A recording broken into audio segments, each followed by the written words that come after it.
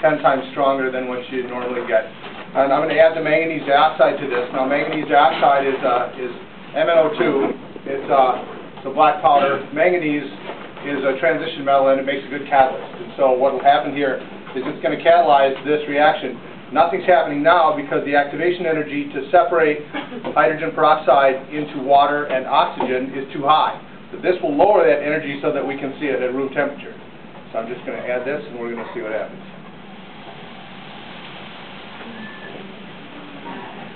Okay. So we see it's producing a gas, no doubt about that. And you'll also notice that it looks like it's pretty warm, and it is. It's really warm. And you'll notice it actually shrunk the size of the container. Plastics, when they're heated, contract rather than expand like a lot of metals or other things. And so this is a characteristic behavior of polymers. That's how shrink wrap works. And so since we're in science and we'd like to repeat the experiment, we'll just repeat the experiment over here. So that's just water left in the bottom then? Yeah, it's water with a little manganese dioxide in it. Yep.